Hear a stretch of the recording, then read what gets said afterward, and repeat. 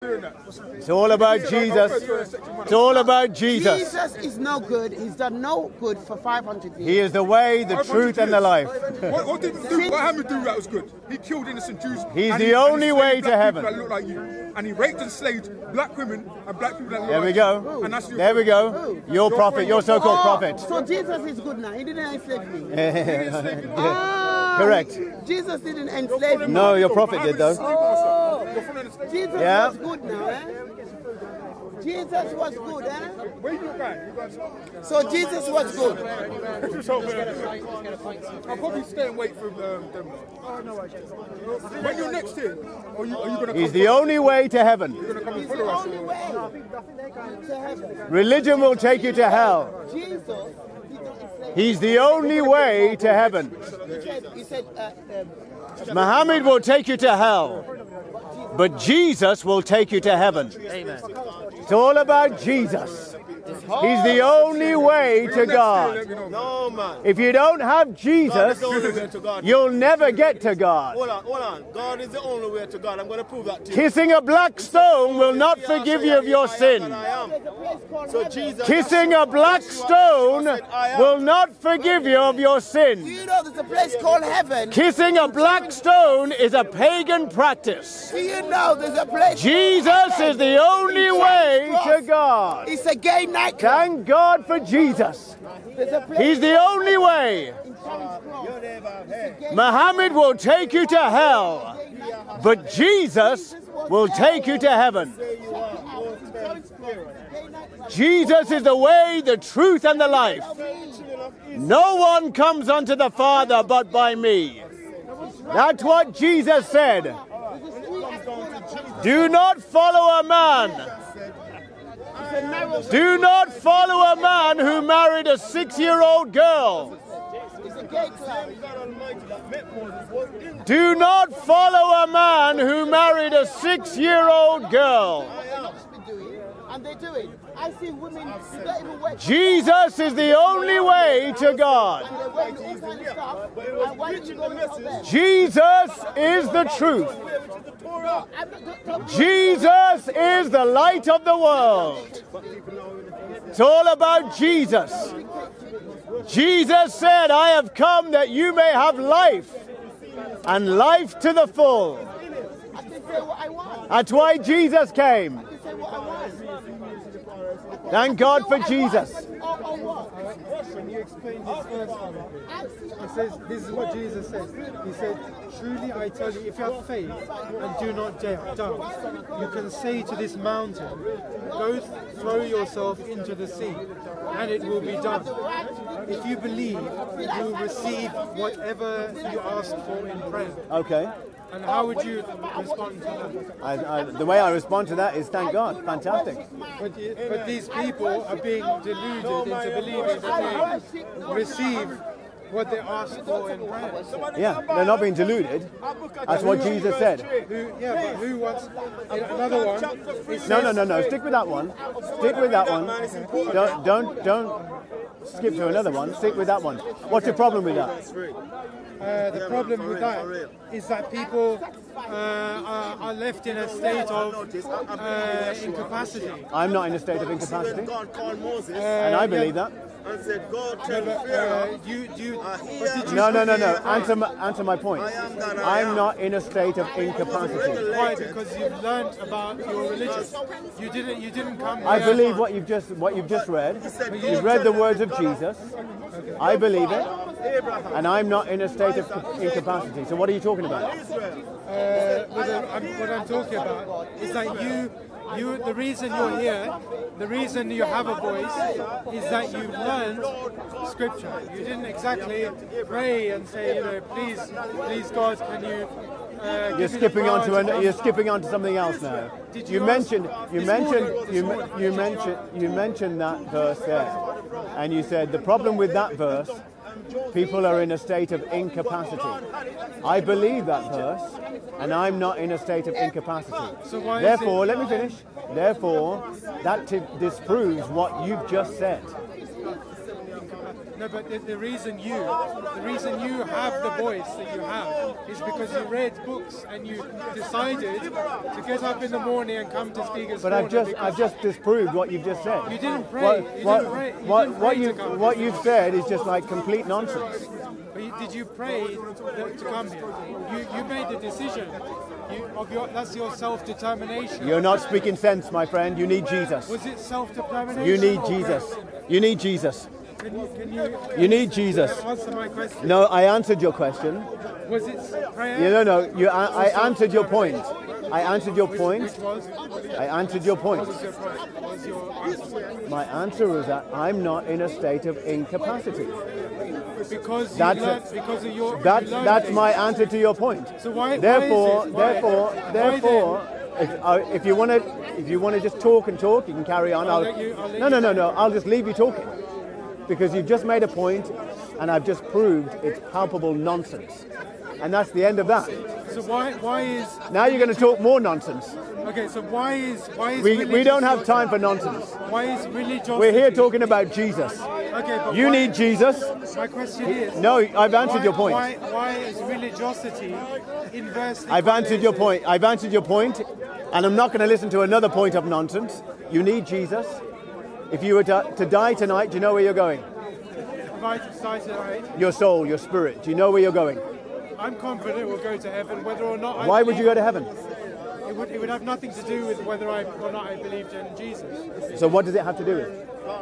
Nothing. It would have nothing to do with whether or not. What I believed determines whether you go to heaven or don't go to heaven?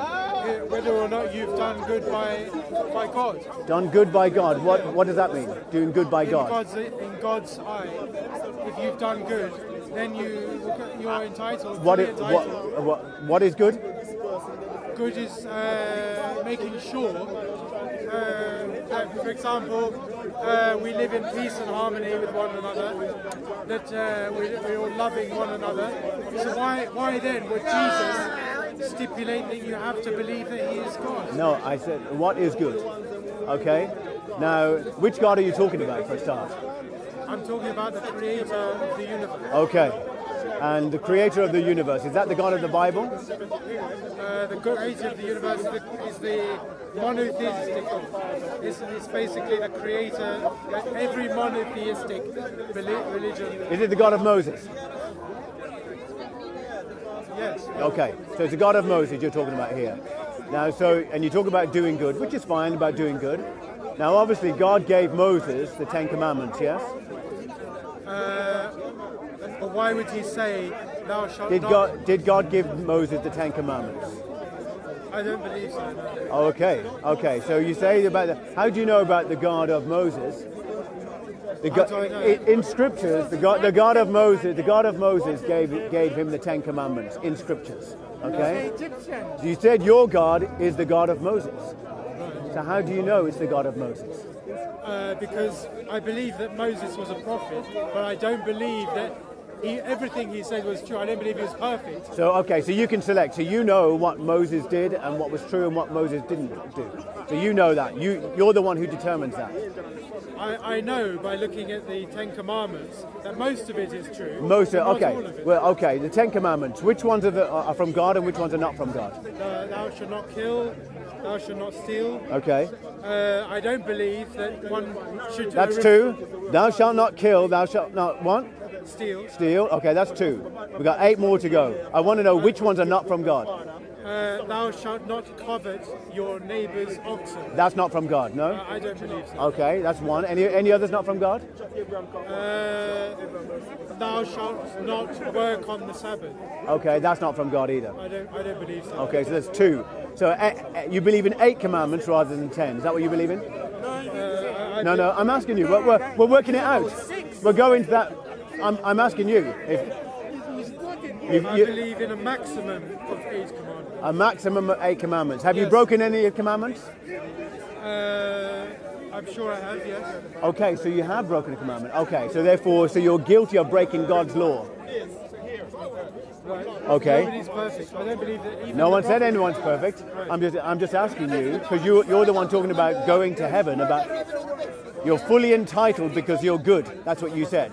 All right. So I'm asking now about the breaking of God's law. So you've broken God's law. So what do you do to rectify that issue? The way I do it is to try and do more good things than bad things. Okay, so does that negate you breaking God's law? No, I can still break God's law. No. I can try not to. Oh, you try not to, but you've already said, past tense, you've broken God's law. I'm asking you, what's the situation concerning breaking God's law? How do you rectify that issue? What I can try and do is to try and save lives, for example. Is there anything in the Ten Commandments saying save a life? It doesn't say save a life. Okay, and does that absolve you from breaking God's law? I believe that if I save more lives than I kill, then I could probably go to heaven. Yeah, so you're making this up. All this is just you making up. You're making up your own little religion here. No. Of course you are. You've been selective with the scriptures. You believe in 8 commandments rather than 10. Right. You've admitted that you've broken some of the 8 commandments. Probably when I was a child, yeah. And what about as an adult? can't Bearing recall false witness. Have you ever done that? Ever told a lie? False witness. Have you told a lie? Yes or no? Yes. Yes. As an adult, have you told a lie? Yes. Good, there we go. So there you go. That's the 3rd commandment you've broken. So let's forget about being a child. As an adult, you've broken God's law. And you're right, you said no one's perfect. Everyone's broken God's law. The only one who never broke God's law is Jesus. He's the only one who never broke God's law. You've broken it, I've broken it. How do we rectify the issue of breaking God's law without Jesus? Because you said you can get to heaven without Jesus. How do you rectify that problem? To get to heaven without Jesus is to learn. How do you rectify the breaking of God's law? If I break the law of the land and I'm before a judge in a court of law, I can promise to do all the good works for the rest of my days. It doesn't address the problem of the law that I've broken. Same with God's law. His law is even higher than the law of the land. If you've broken his law, there's a punishment for breaking the law. And what's the punishment for you? If you dismiss Jesus, what's the punishment for you? How do you rectify that problem? I don't believe that there's any punishment. Your belief is that there is punishment. Well, I take this from the same place that you claim that Moses, that the God of Moses is your God. I only learn about Moses from the scriptures, from the Old Testament. That's where I learn it from. I don't pick and choose what I like and what I dislike. Either it's true or it's not true. So Jesus... No, either it's true. So let's not skip on. I'm asking you, how do you rectify the problem that you've broken the commandments of God? The way I rectify it is by trying to make amends. I've already addressed that issue about making amends. You can't make amends. If I break the law of the land, it doesn't make amends for me breaking the law. That's why I go back to the point that I made earlier, which is that the Ten Commandments don't actually specify good. It's all about evil. Why couldn't it say save a life rather than just you can't kill? Why can it say it's